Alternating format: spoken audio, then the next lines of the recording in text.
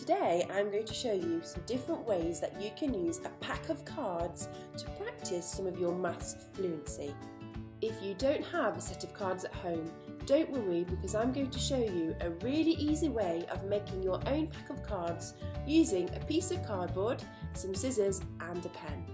First of all, start off by using either a ruler or something with a straight edge in your house. You can use this to make sure that your cards are straight. Once you've done that, draw around your template at least 9 times. This will give you cards 1 to 9. You may want to make more cards if you want to make your games harder. Once you have done that, cut around all of the lines that you have drawn on your cardboard. This will make a pack of cards. After, write the numbers 1 to 9 on each of your cards.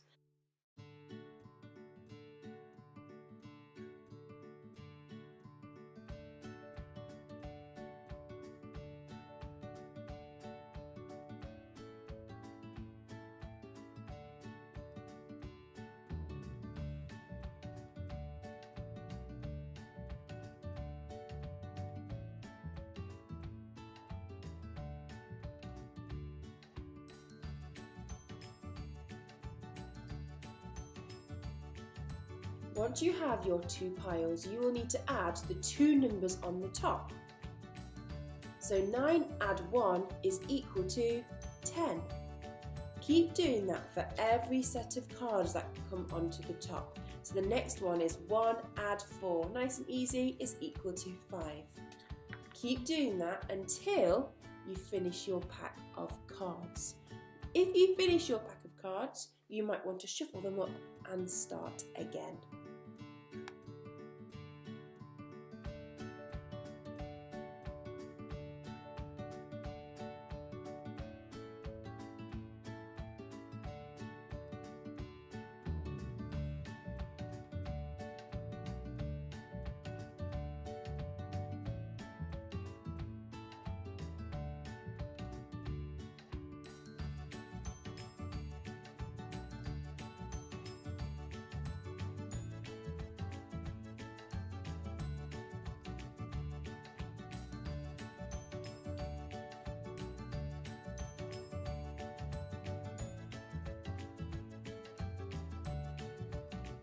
So I've got my cards numbers 1 to 9 to start with, and I've put them into 2 separate piles. So I always need to start my subtraction with the biggest number first. So my first subtraction is 8, subtract 3 is equal to, and the answer is 5. So I'm going to take those and put them to the side, and I'm going to do the next subtraction.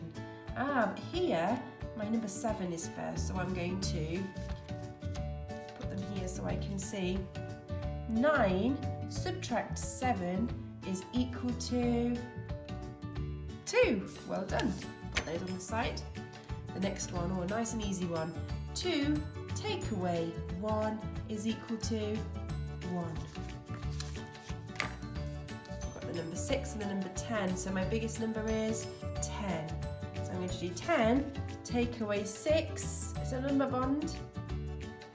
Is equal to 4. Well done. If this is too easy, have a go at playing the game using all the numbers from 1 to 20. Don't forget to start with the biggest number first.